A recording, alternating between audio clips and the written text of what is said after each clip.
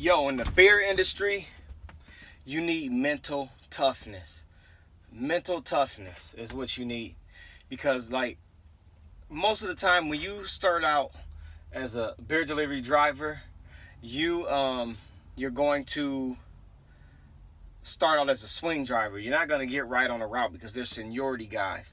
If you get right on a route without being a swing driver, then you're lucky. What I mean by swing driver, you'll be the guy who works in the warehouse and fill in for guys who are sick, call off of work, and on vacation. But yeah, you're gonna need mental toughness because you're gonna go into these accounts. They're not gonna know you, especially if you're new. If you're brand new, they're not going to know you, and they're going to mess with you. The people at the store are going to mess with you. For instance, once you come into the store, you're really not going to know where to park. And you may not park in a place that's inconvenient, but it's just not the place where the regular guy usually parks. And they're going to tell you, go move your truck. Even though you're not in the way of anything. Go move your truck. Can't park there. Which, that may not be true, because you might drive by another day and see somebody from a different company parked there. Like, if you work for Miller Lite, you might see the Budweiser driver parked there. So it's usually your preference of where you want to park.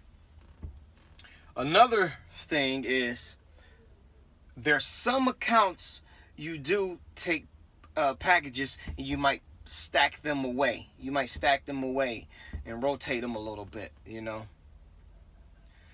And there's other accounts where you got your stuff in the cart, you roll it, you drop the product there, and just roll and walk away without handling the product. They will tell you that you have to put that away. They will lie to you and tell you you have to put that away. That will get on your nerves. That will drive you crazy.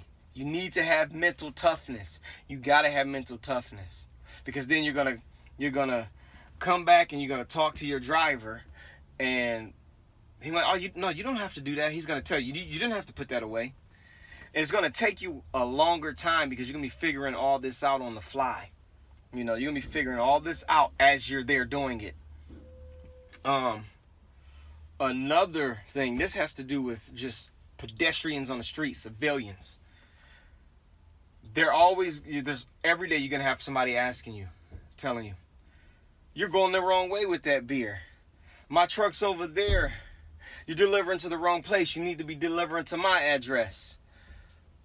They're going to be telling you all this. And it's going to be fine at first. It's going to be a little jokey. But then you're going to be hearing it over and over and over and over. And it's going to be like torture.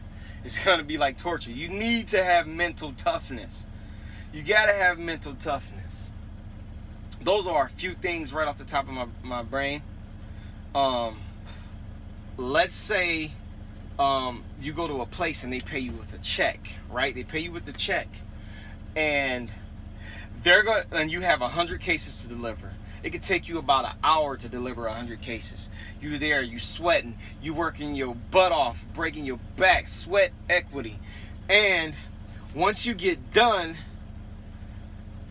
you're gonna go to get paid, and they're gonna say, "Hey, I don't have my check right now. Can you come back later?" And that's gonna, that's gonna get you very irritated, because this whole time they know you were dropping the product, and then they tell you you don't have the check, right? And then on top of that, you run your route, you run like crazy. Now you out of sequence because you have to come back, and then you come back and they still don't have it. You need to have mental toughness, and you need to have a strategy. There's a strategy for that as well.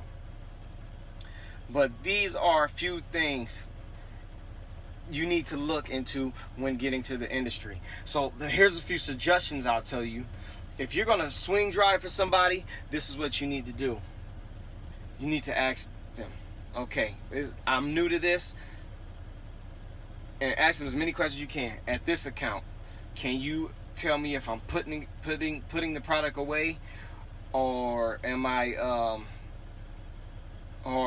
just dropping it? Is there certain places I need to park? Ask as many questions like this as you can.